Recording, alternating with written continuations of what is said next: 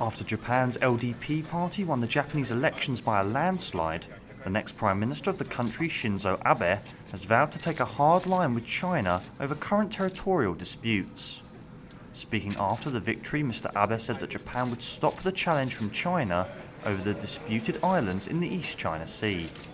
He said, "We own and actively control the Senkaku Islands. About this point there is no room to negotiate. In regards to this, when Japanese companies or people are harmed in China, then this is indeed against international rules. It's necessary to tell both China and international society that we won't tolerate this."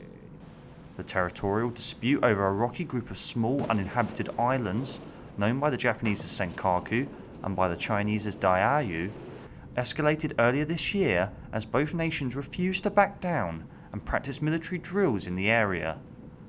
China's Foreign Ministry spokesperson Hua Chunying said she hoped under the new leadership relations between China and Japan could improve. She said, "We think the most pressing issue is that Japan must show sincerity and take practical steps to appropriately deal with the present situation and work hard to resolve the issue and improve relations between the two countries."